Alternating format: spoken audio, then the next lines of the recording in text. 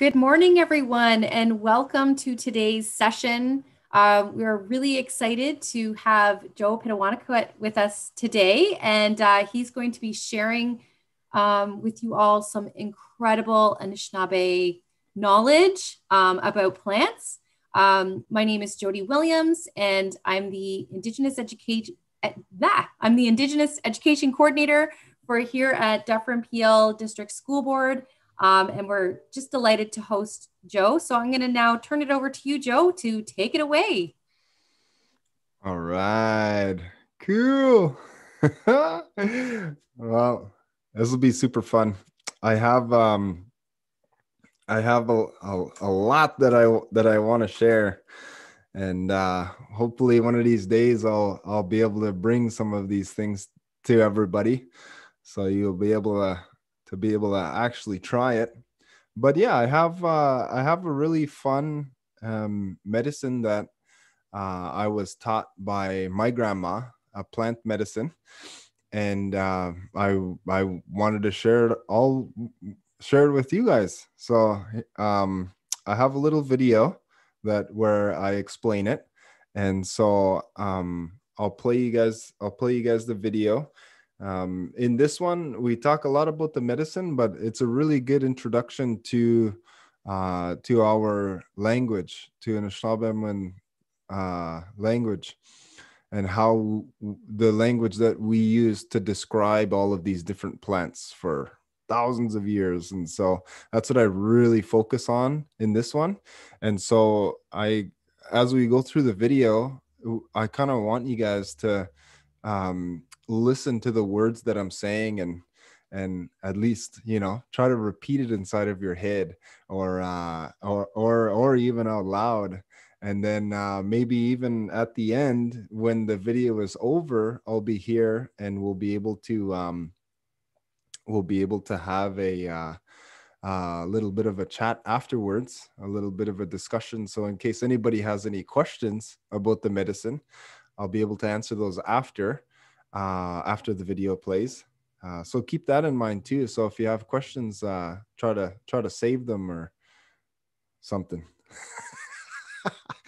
But yeah, here we go. Let's get this playing for everybody. Whoop.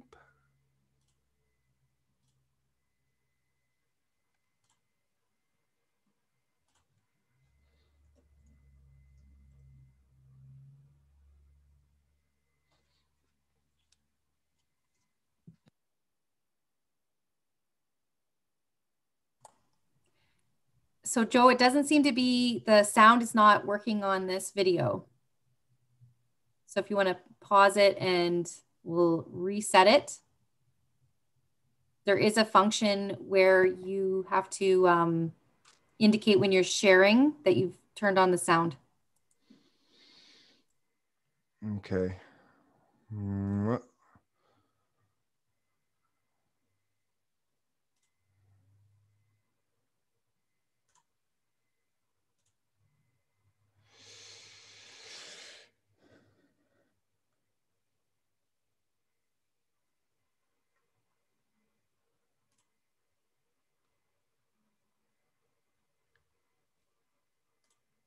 So there's still no sound? No. Uh-oh. Maybe then we could Hold on, kids. uh maybe then pass the host on to me, and then I'll just share it Zoom style. Okay, just give me a second. Or wait, I could try one last thing.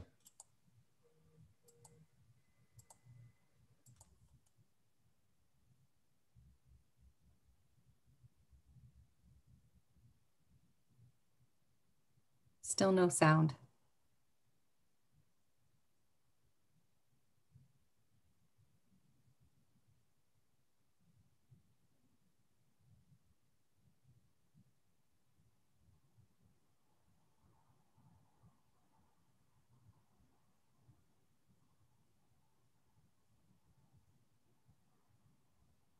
Do you want to try sending the video to me and I'll play it off of my end?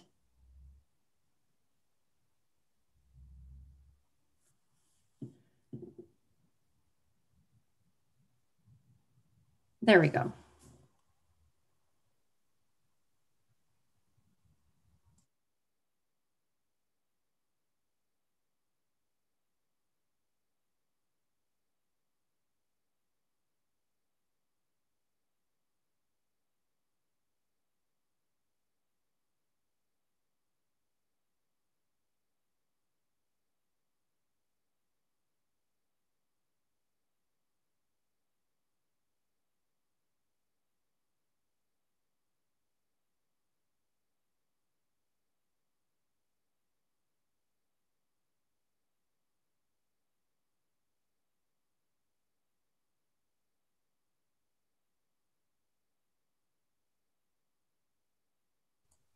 Sorry, everyone. We will just give us a couple more minutes here while we work out the technology. So Joe, usually when you're sharing through Zoom, when you click on share screen, there's on the bottom, there's another option that you have to check the box to share the sound.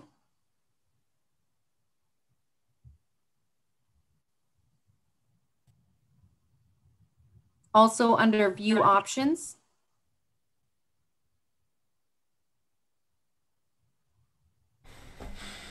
Okay, sweet. Well, I'm really happy and excited to be able to spend a couple minutes with you guys today. My name is Joe Pitawanakwit. I'm from Wikwemkong on Manitoulin Island, but I live right now in Peterborough, Ontario. And so I used to spend lots of time with my grandma. She knows this is the craziest thing. I couldn't even believe it. My grandma, when she was growing up, she didn't have a hospital. There was no hospital. There was no doctors. She was like in the forest, living in the bush. They had a garden. They went hunting. They went fishing, and they went into town sometimes. But for the most part, they couldn't even go to the hospital. If they got sick or if they got injured, they had to use plants. And I always thought, like, this is crazy. How can you live off of just plants? We go to the doctor and everything is okay. How did you live without the doctor?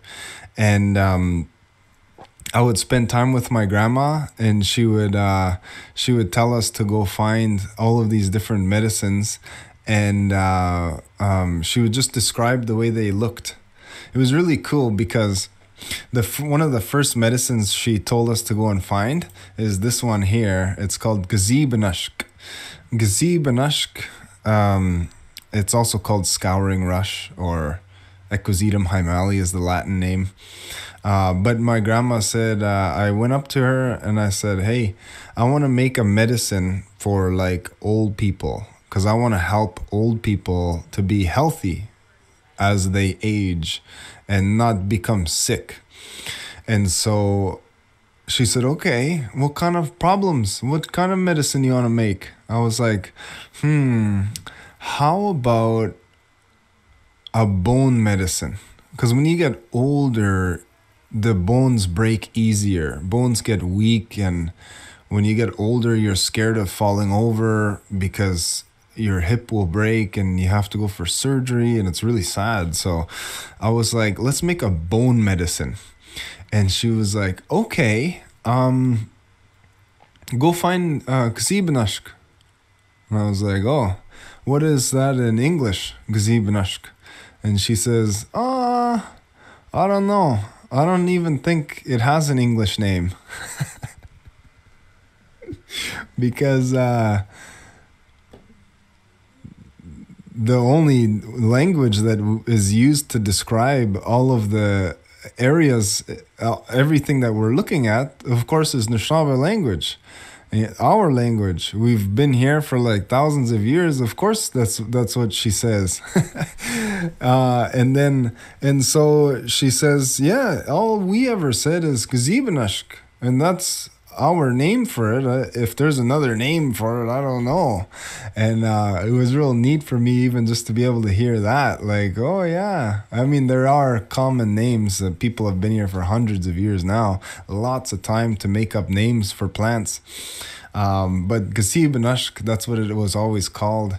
And it's really cool. So I kind of want you guys to sort of look at it, like just look at it, and I want you to understand that this is this is a bone medicine that helps like heal what we would call like bone problems like arthritis and when your bones get really weak.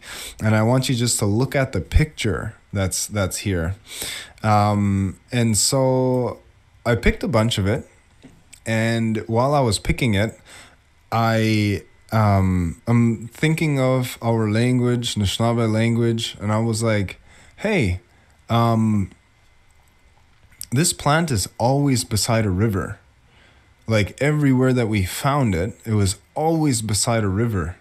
And so I said, like the way that we would describe a river or a creek is zibe, right?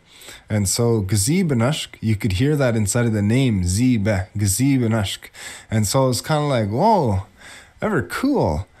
I think I just figured something out. And my grandma, her name is Thekla Pheasant, and she is a master speaker. Like when my community, sometimes with new things like computers and TVs, and airplanes and helicopters, like there's no Anishinaabe name for these. Just like when people come over to Ontario for the first time and there was no name for scouring rush or for Gaakamish, they had to make one up. So they made up scouring rush. And then when we see new things too, we use our language to make stuff up, to describe what that object is. And my grandma was a huge resource person in our community for that. So everyone, when you wanted to learn or remember what a word was, my grandma was the person. And so I was really happy that I figured this out on my own, that Gaakamish, it's probably called that because it's always beside a river or a creek, a zibe or zibis, a little one. And so I was like, okay, well, I'm going to go tell her. So I took the plant and I took it to her and I was like, you know what? I think I realized something. Why it's called Gaakamish? Because it's always beside a river. And my grandma was like, huh, I never thought of that before. I was like, what do you mean you never thought of that before? This plant, it's always beside a river. How can you, such a language expert, how can you miss that? And she was like, oh, because one time I was sitting on the porch. I was looking off the deck on my house, and I was just daydreaming. It was real sunny, and then she could hear her mom walking behind her, walking up to her real slow. And then she kind of thought, is my mom sneaking up on me? She was like 5 or 6. And she was like, is my mom sneaking up on me? Like she's going to scare me. I won't get scared. And so she just sat there, pretend she can't hear her mom, but she could hear her mom sneaking behind her. And then she could kind of hear rustling sounds like sticks rubbing together or something. And her mom had a giant bundle of these plants all dried up.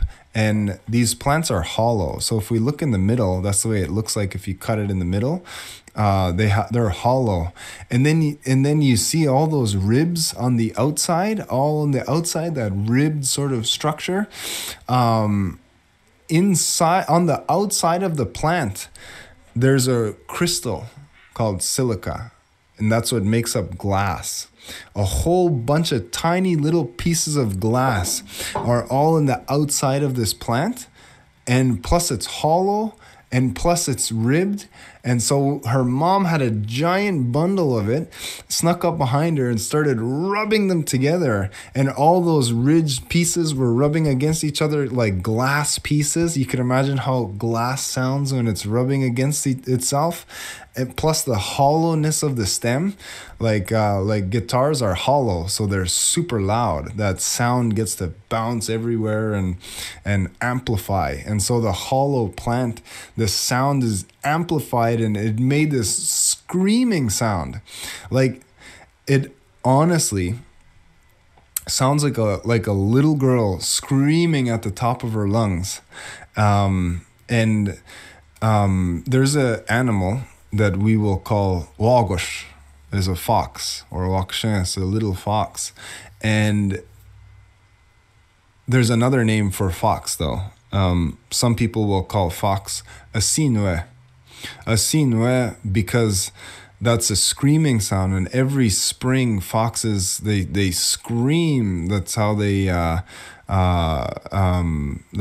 communicate to each other in the spring.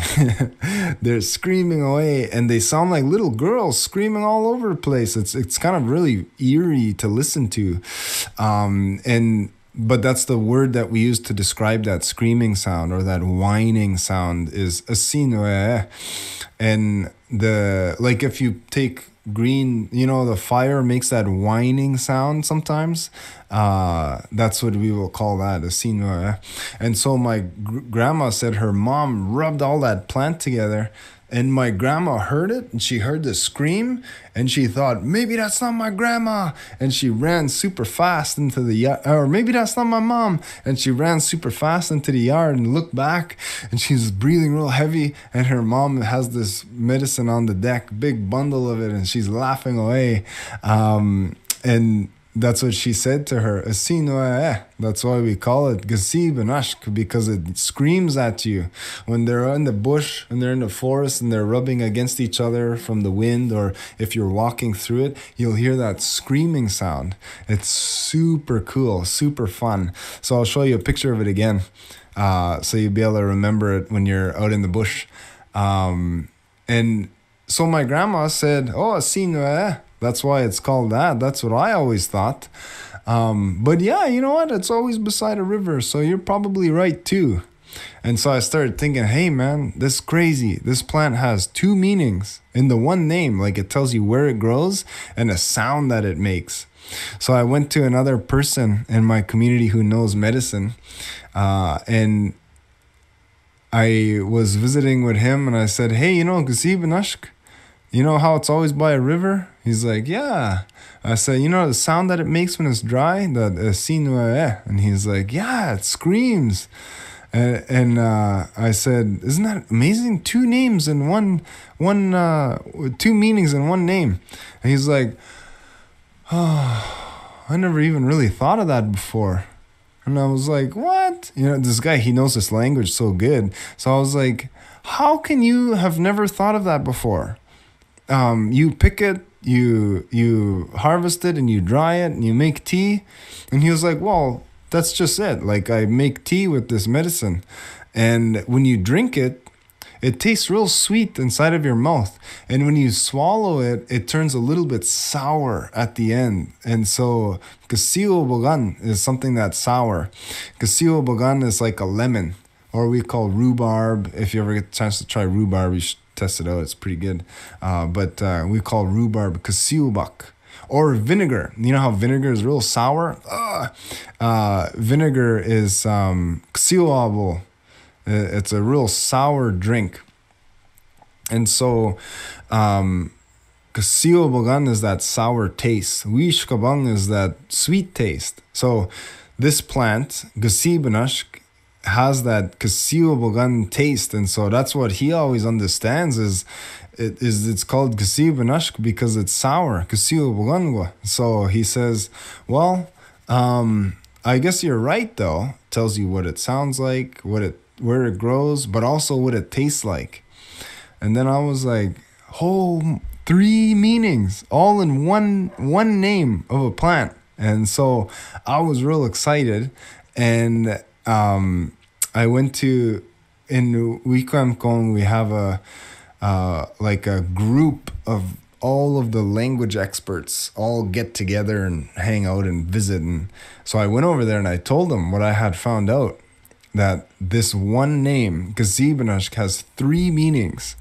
And she was like, oh, everybody was real happy. I did a little presentation. They were like, oh, they applause. And I felt real good. Made a bunch of old ladies real happy. And then one of them, though, was sitting in the back of her chair looking real mad. And I was like, oh, I must have said something, got her upset.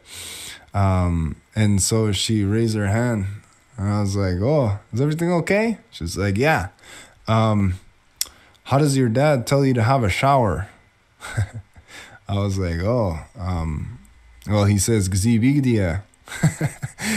And she was like, what does that mean? I was like, oh, all right, let's go clean your butt. Gzibigdia, clean your butt. And she was like, what does it mean? And I was like, I don't know, with soap or something? And she was like, no. How does he tell you to clean the dishes? Gzibigdia. And so she says, what does that mean? I was like, I don't know, cleaning dishes. And she's like, Gazibi is scrubbing something down. He's telling you to scrub your butt in the shower, Gzibigdia. Or he's telling you to scrub the dishes, Gzibignagan. And so Gzibi, that's what it means. And what's this plant? Gzibanashk. And she remembers that the outside of this plant is full of glass, full of silica. When you buy sandpaper, you get a bunch of glass that's glued on a piece of paper, basically, and that's what you use to scrub stuff down with. If you went into when we have these things called scouring pads now that we use to clean pots and stuff like that, to scrub stuff down with. If you went into the store 100 years ago, 80 years ago, to buy scouring pads, there was no such thing as scouring pads. What was sold was gazibanash, a bunch of bundles of this. That's what you use to scrub everything down with. That's why it's called scouring rush in English, because you use it to scour everything down with. The coolest thing, so 4 names, all in one, 4 meanings in one name. Gazibanash tells you where it grows, what it sounds like, a taste that it has, and then a utility use, how you can use this plant as a tool. And so I was super excited. And but the most important thing that I wanted to share with you guys today, I really wanted you guys to be able to recognize this plant and be able to understand it, why it's here. So it's bone medicine, right? And you could see that it's bone medicine. So many people are able to just look at this and say, oh, well, you see the way it rushes out of the ground and there's no branches or nothing. It looks like a spine, the way it looks. And actually there's joints. And if you break those joints, there's this real slippery fluid in there, just like in your joints. In your joints, you have this oil in your joints that keeps everything moving free. And then sometimes when you get old, you run out of oil, and then it gets real hard for those knuckles to be able to move, because they don't have the oil, the grease anymore. And this plant helps to put that back, so everything feels good. But what I want you guys to see, though, is the outside of this plant, because it's full of glass. You can actually see it shimmer in the light if you look close enough. Full of glass in the outside, then it has a spongy part in the middle, and then it's hollow in the center. And so the shape of this plant is structured just like every single bone in your body. Every single bone in your body has the hard, really strong outside. And then it has a spongy bone in the middle, and then a hollow center for marrow. So this plant is structured just like every bone in your body. It has joints with the slippery fluid inside. It has all the nutrients your body needs to be able to feed this part, feed your bones, feed all the bones in your body so they can. And actually, the one thing, I'm way over my time, I'm sorry, but the one thing that I wanted to share is that the growing pains, if you ever have growing pains, it's because your bones are not growing fast enough. So if you give your body all of the nutrients it needs to be able to grow bones super fast, by using this medicine, we're able to use this for growing pains. And so real easy to remember the way that it looks like a spine, the way it looks like bones, and then the way that it looks like joints too. This is the part of your body that this plant is designed to heal. So I just wanted to share with you guys real quick, Gazeebanashk, one of my favorite medicines to give your bones everything they need to become super nice and strong and healthy. So Kchumigwach for listening. Hopefully we'll be able to see you guys soon. Vamampi.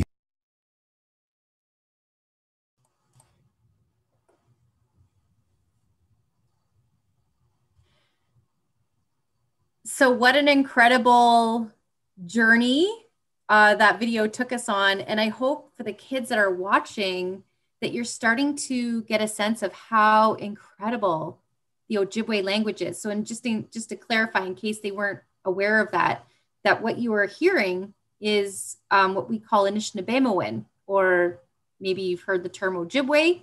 So that's just a little bit of the language. And I know we don't have a whole lot of time left, Joe, but is there anything that you wanted to add on to what was just shared? You're on mute. The famous words.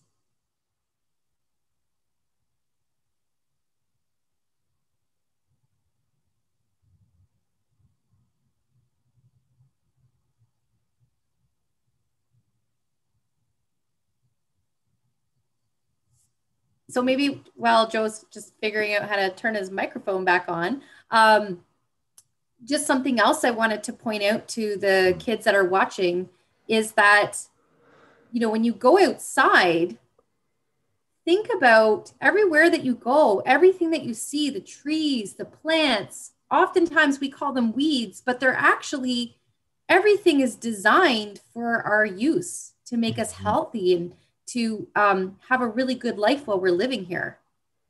Mm-hmm.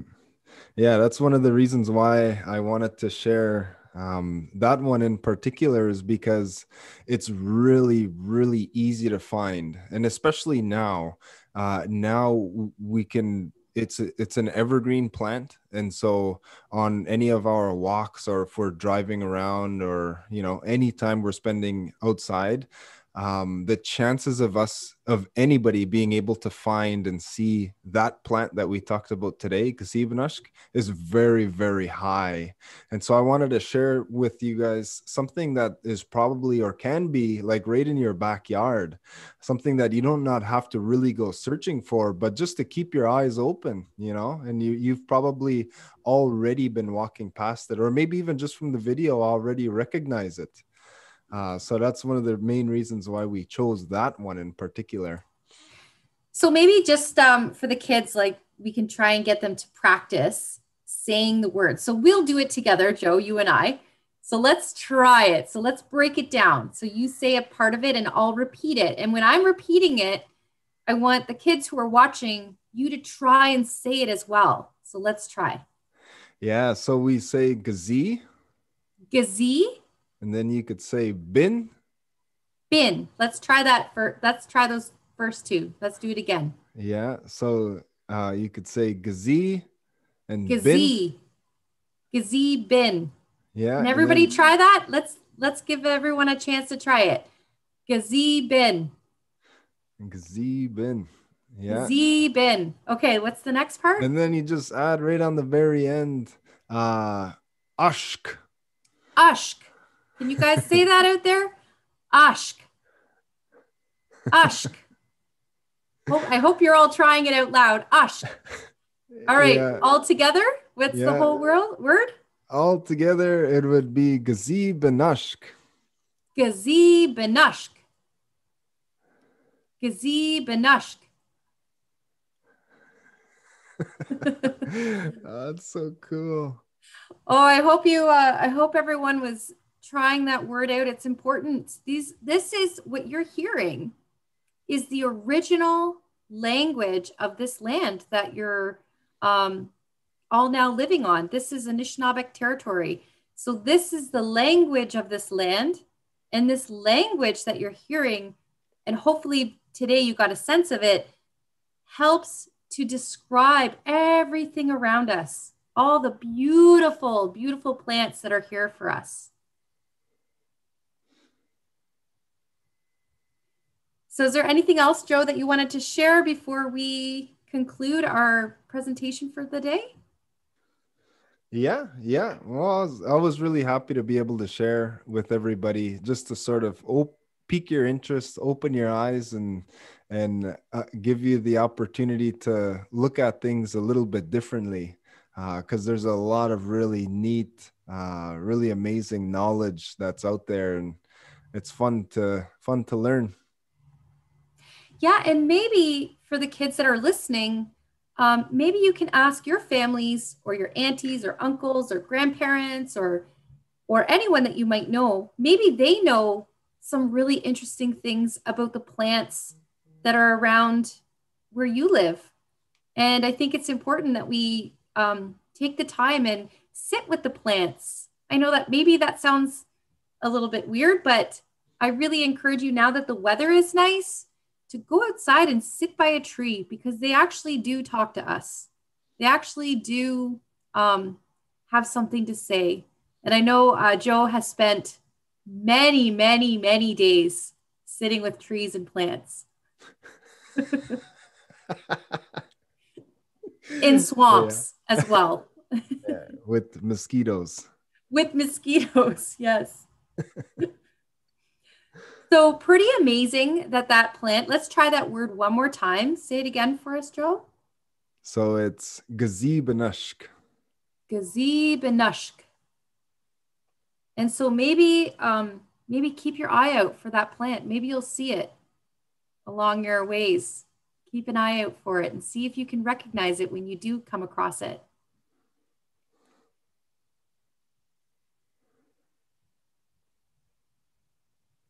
So as we're just coming to the end, any last things you want to say to the students that are listening as we wrap it up here?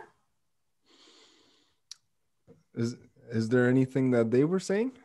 Well, unfortunately, we live streamed it, so we don't have the ability to interact with the students that are watching today. So it's just a one-way stream for today. I'm sure that they have lots and lots of questions, and we do have more of these planned. So we can look at other ways to collect questions, but sometimes it's difficult Okay. when there's lots of classes watching. But yeah, so. If there's anything else you wanted to share. Well, yeah, well, okay. So one of the things that I said towards the end of the video is talking about how important that medicine is for your bones. And one of the things that I wanted us to be able to see is that it looks just like your bones. And every single medicine that's out there, every single plant that's out there, why it's so important that Jody said to spend time with some of these plants is because they are communicating to you.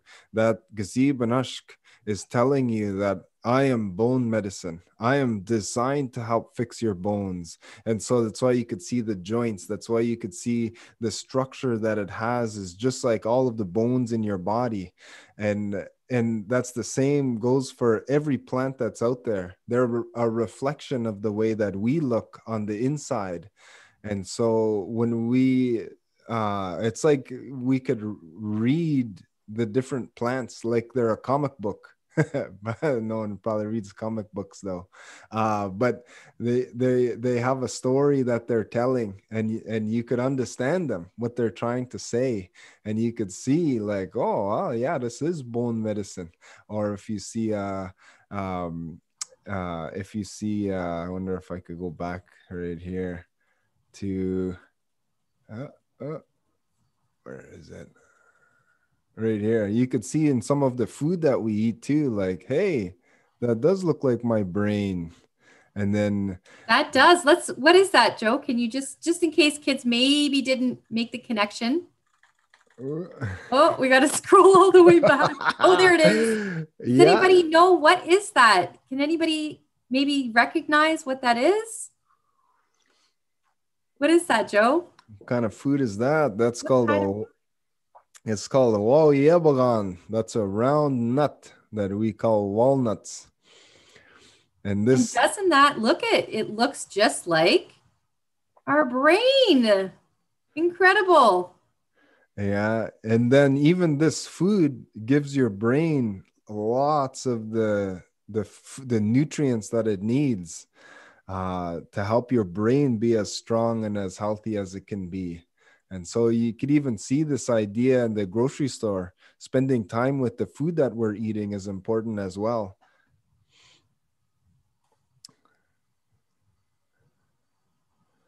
Let's see here. Yeah, so you could see that scouring rush. That's the part of your body that this medicine is going to help with is your bones. And that's really important as you're growing up, as you're developing, to give your bones everything they need to grow as fast as they can. um, uh, and especially with growing pains. I know my daughter, when she's 7 years old, and when she gets growing pains, it it really bothers her. I have to massage her at night just so she could sleep. And so and it wasn't until we used this medicine that went away.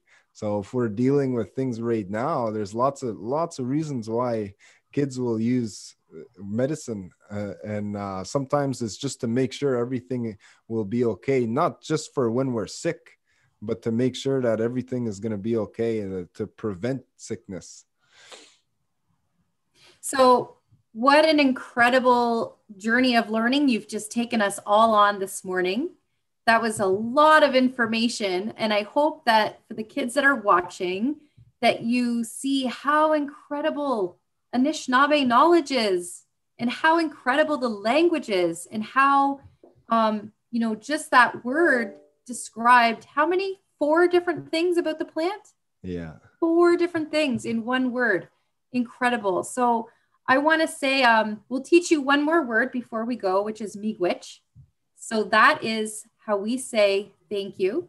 So I'm going to maybe ask the kids if you want to practice that, to say miigwech.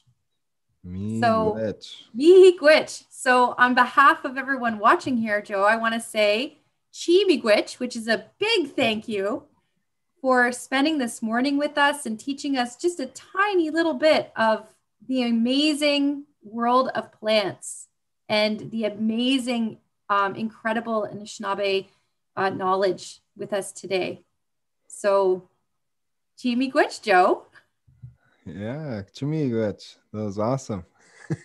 So thank you, and a miigwech to all of you watching today. And I hope that you have a great rest of your day planned out, and that you'll tune in for other sessions that we offer during the rest of this year. So thank